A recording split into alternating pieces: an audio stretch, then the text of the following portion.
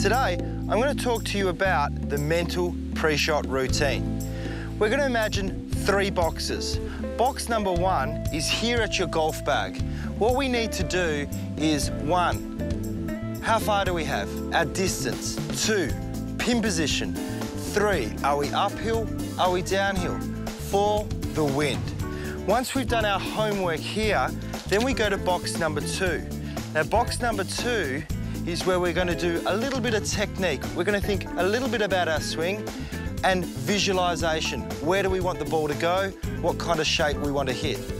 Box number 3 is at the ball. When we're at the ball, we're not thinking of technique. We've done our homework. We need to think about being positive and making a good, smooth swing. But if you do feel uncomfortable in box 3, go back to your box 2. Have a look at your visualisation. If you're not happy here in box 2, go back to box 1. Put your club back in your golf bag. Go through your homework again. Distance, pin position, downwind. Select your club.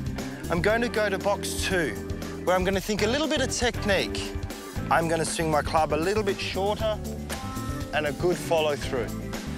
Once I feel comfortable here in box 2, I visualise the shot in which I want to hit. I'm going to hit a little fade. Now I'm moving to box 3. In box 3, I'm committed to my swing. I can see the shot in my mind. Now we just commit to the shot.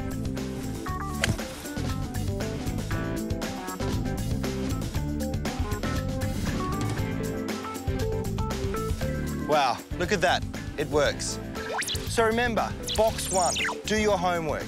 Your yardage, pin position, wind, uphill, downhill. Box 2, technique and visualisation. Box 3, commit to the shot. If you're unsure at any box, please start again. I guarantee if you can put this in place in your game, you will improve your score. I'm Drew Dublin with another golf tip.